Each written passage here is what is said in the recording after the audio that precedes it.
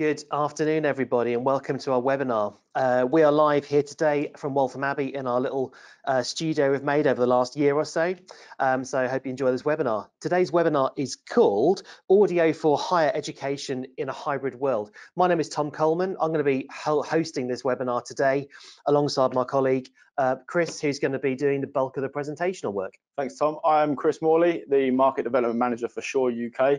As Tom said, I'm going to be taking you through the presentation today. So let's have a look at today's agenda. We've got the technology timeline. We're going to take you through hybrid learning. We're going to look at the audio system, and we're going to look at some Shure solutions. And of course, at the end, we're going to have some time for some questions. That's right. So of course, in GoToWebinar, I think most of us have done at least 15 webinars in the last week. So if you'd like to pop your questions and comments in the little question box, then we'll get around to those at the end of the webinar. All right. So let's take a look at the technology timeline. Around the year 2000, we have very limited technology back in universities, and it was arguably not very good either. Well, it was kind of suitable for its time of what was required in those times. That's right. With very sort of very, like I say, limited technology with overhead projectors and maybe stereo or hi-fi systems in the room. Then we fast forward a little bit. And we go to projectors and PowerPoint, where we're starting to present electronically from laptops, where we can prepare content away from the overhead projector. We're not writing on a piece of acetate anymore on the fly. We can prepare well in advance. Would you like? No, thanks, Mr. Clippy. You are history. So then we move to like lecture and lecture capture. Universities saw like an increase in wireless and in their auditoria spaces. They still had wired microphones on podiums, but this is presenting from a very static position. It wasn't great for walking across stage, writing on big chalkboards or anything like that. So a lecture capture would literally capture what's happening or record what's happening in that one single lecture. That's right. Yeah, it just be captured so it can be reviewed for training, or it can be reviewed for sort of presentation reflection. Cool. Okay, then we fast forward a little bit and we go to lecture broadcast. Oh, someone has got their mic unmuted, I believe. So how would a lecture broadcast differ to lecture capture? Lecture broadcast is one to many. So there'll be one person presenting, and then there'll be lots of people listening in remote locations, but they'll just be listening. But it's live as well as it's supposed to be recorded. Exactly, yeah. Gotcha. Then we come to 2020, and I'm sure it has been a year for everybody. But we're seeing a huge increase in wireless and wired microphone arrays and DSP technology used in those spaces to assist in this new hybrid learning environment. So what would hybrid learning be? Hybrid learning is it's a way that teachers and students can communicate whatever location where they are, but it's multi-directional conversation rather than just a broadcast where a lecturer is streaming to many without answering questions. Of course, you've got the main teaching room to lots of home or local areas, as well as bridging multiple large rooms together. That's right, yeah. So cool. So basically, like, we can see how that timeline's worked, but basically, like in that kind of summer of 2020, many universities saw a massive need to upgrade all of their kit in order to make sure they can participate in hybrid learning at a pretty wide scale. Yeah, that's right. So universities, they what would normally take a 12 to 18 month period, it was done in the summer break essentially.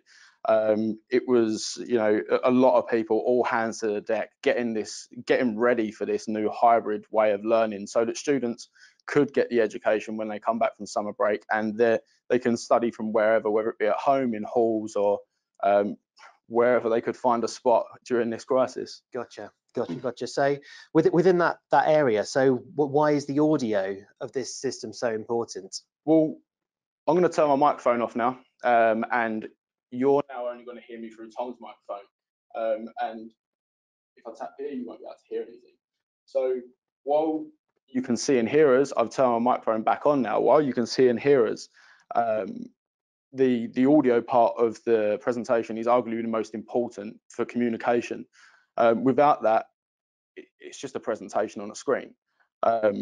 If you've got poor audio, it's going to cause listener fatigue, and listener fatigue over prolonged periods of time can cause pain and irritation, and you just generally switch off from the presentation. So like in that small period when you turned your mic off, all our listeners today and watchers today rather would still have been able to hear you, and it's like, oh, I can still hear Chris, but it's significantly harder for my brain to deduce what's going on right now. And that's okay for a short period of time, because do you know what, things happen. But when you're repeatedly listening to something like a poor acoustic, or where there's insufficient microphones for the room, it's like I genuinely can't make out what's going on in this room, and that's really hard for students. Yeah, and over time, like I say, that they'll switch off, and they'll just become less interested and less engaged in the material or the content that's being shown. Cool. All right, so we've had a bit of a discussion about why audio is so important. So now what we're going to do is we're going to have a look at the devices that make up an audio system. So the microphone is a transducer. A transducer converts one energy form into another. In this instance, a microphone turns acoustical energy into electrical energy. The microphone is typically connected to the digital signal processor. A digital signal processor, or DSP, might provide multiple functions like mixing, equalization, compression, and feedback suppression. This device is used to prevent audio problems. The problem that we have is that the signal from the DSP isn't powerful enough to drive a loudspeaker. The amplifier increases the signal level appropriately to drive output devices such as speakers or headphones. The output device is a means of delivering audio to our ears, such as loudspeakers or headphones. Like the microphone, the loudspeaker is a transducer. It converts the electrical energy from the amplifier back to acoustic energy that we can hear. So we've had a look at the devices that make up an audio system. Here are our devices. So in the microphone range, we have the MXA910 ceiling array, we have the MXA710 linear array, we have the MXA310 table array, and for DSP options, we have the IMX Room software DSP, we have Intellimix P300, and the smaller brother to the Intellimix P300 is the ANI USB matrix.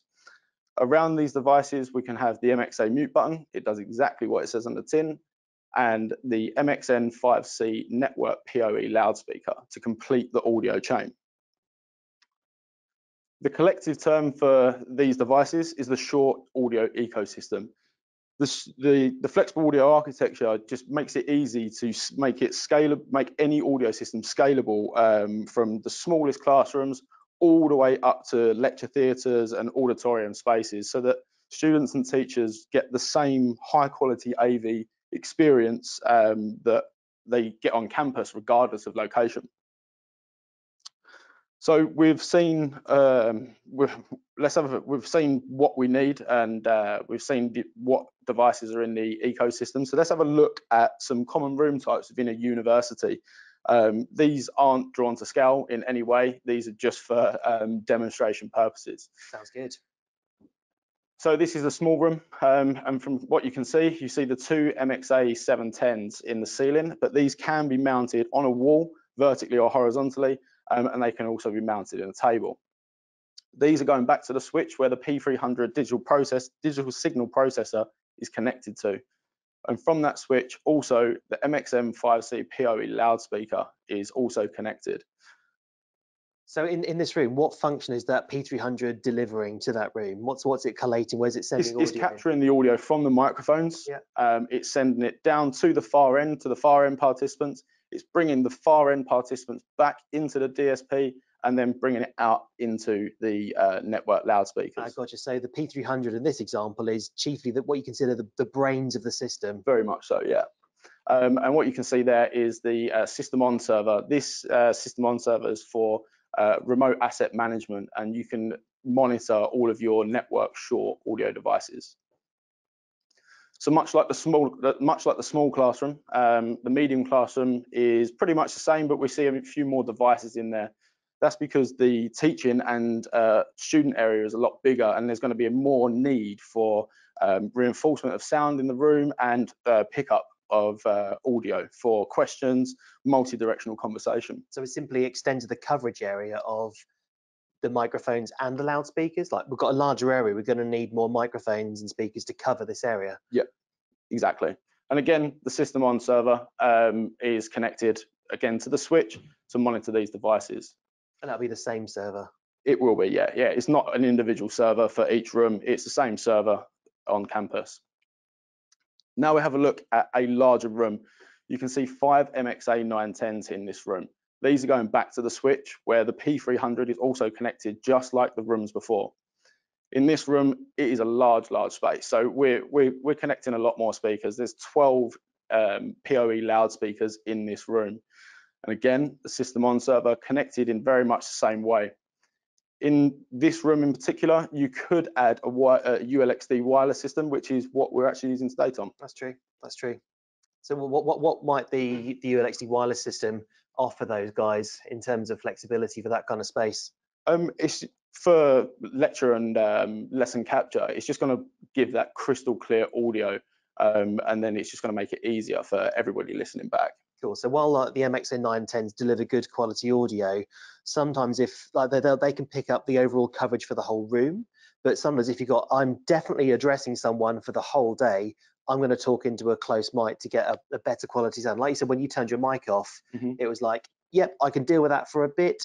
But you sometimes having that direct sound for a longer period of time is just preferable. Correct, yeah. Gotcha. So we've seen the technology that might go into a certain size room based on its size. But when a room's so large, students and teachers can't hear each other over distance, and this causes a problem. Again, we're going back down to the root of listener fatigue, where students will be less engaged and switch off over time. For that, we have a very clever system called Voice Lift. Desk. Okay, thank you for joining us in our Shure training room in our London office in central London. As we all know, the best way to reproduce sound is having a microphone right in front of your mouth. But in this case, it's not. We're not using this microphone. In fact, it is not even turned on. So, as we spoke about the voice lift before, as you can see from the UCI, as I'm walking across the room, you're seeing the blue dots, which are the lobes of the MXA 910s, and the green dots, which are the speaker zones. As I'm walking across the room, you can see the blue dot is now active in this corner, and the speaker zones are being reinforced in the back part of the room. Andrew, how do you hear me in the back? I can hear you quite well and fine, thank you. And as we look on the graphic now, as I start to talk, the MXA 910 at the back of the room is currently picking me up in that blue zone and reinforcing me into the front of the room, which means hopefully you can hear me nice and clearly as well. So Andrew, if we were in a dynamic classroom environment and you were walking around the class like I was, how would this work? It's completely flexible and completely bi-directional. So you will see that as I move across the back row of chairs here, the relevant lobe in each microphone picks me up and reinforces me into the front section of loudspeakers, regardless of where I sit along this back row. And we spoke about conferencing with these microphones. Yeah, absolutely. So because our room is reasonably big but not super huge, we set up our lobes in the middle here so that they don't get reinforced into the loudspeakers, but you can see from the graphic here that I'm still being picked up and sent to the far end for conferencing. And again, if I was to talk from here, it would still reinforce me enough in the room at all times so I can be heard from wherever I am. Yeah. The multi-lobe nature of the MXA 910 means we can very easily pick up discrete zones for conferencing and choose the ones that we want to use for voice lift and ones that we don't need to. Perfect. Thank you, Andrew. Cool.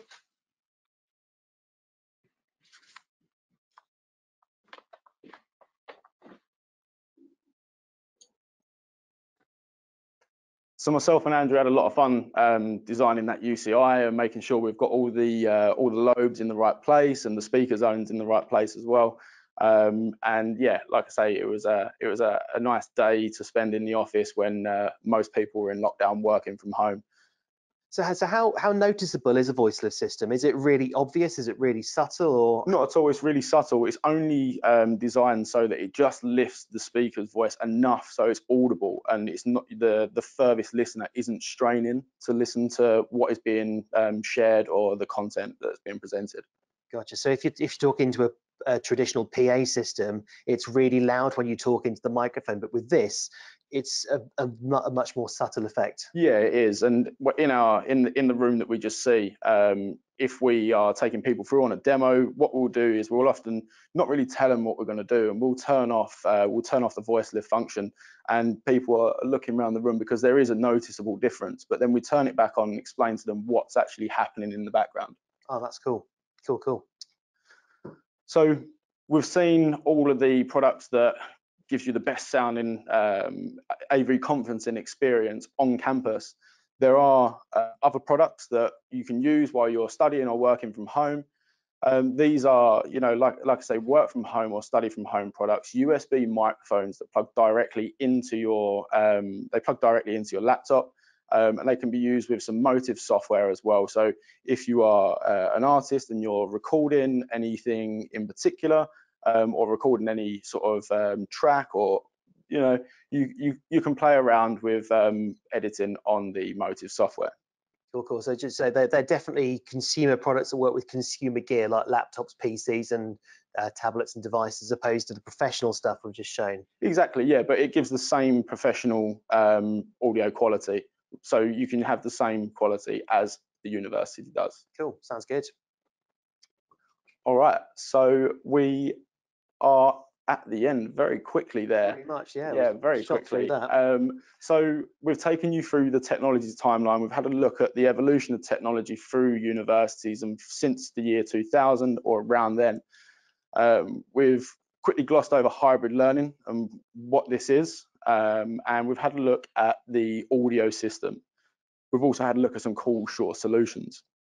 That leaves time for some questions. Yeah, it's been a pretty exciting time, all the hybrid learning. Just the ability of anyone in a workplace to just have a video conference call. I remember 10 years ago in this office here, we had one video conference room, and it was a big event to go and do that. But now you can use my Tom Colman endpoint from this laptop or my phone and just easily switch between the two. It's come on a heck of a long way. Leaps and bounds, definitely. Heck of a long way. Cool. Well, I've got a couple of questions here so far. So if you've got any other questions, then do feel free to pop them in the question box. So question 1 of 2 at the moment. It's about networking. Do I need to lay down a brand new network infrastructure, or can institutions use the existing Ethernet cabling and switches? As long as the Ethernet cabling and switches meets the required standard for networked audio, there's no reason to go out and add a whole new infrastructure to your campus. You just got to make sure that the cables used are Cat5e and above, and with on the switches, make sure they're managed switches, gigabit switches, and make sure they've got no energy efficiency commands set to them. Otherwise, it will close ports when they're inactive.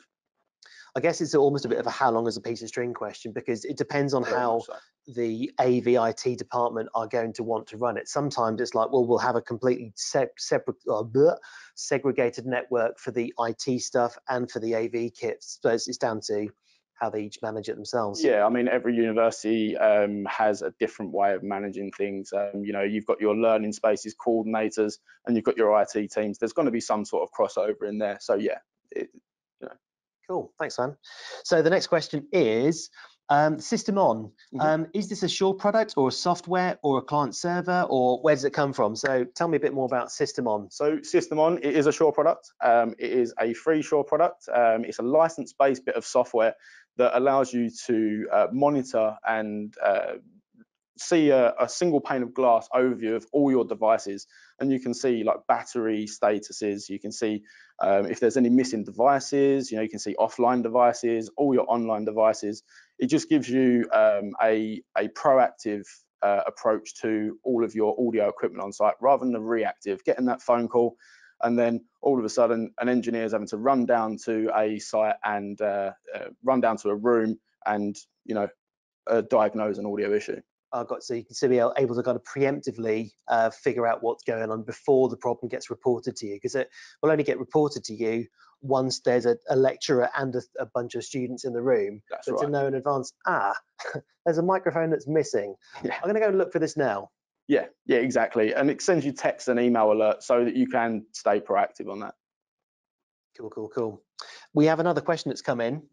It's about the P300 and a loudspeaker. Can you use existing active loudspeakers to connect to the P300 instead of the network speaker? So kind of maybe on the output side of P300, what's available? How might you hook some stuff up? Yeah, you can still use an analog output for the P300, and then obviously go through to your amplifier and then power in all your speakers that you have in situ already.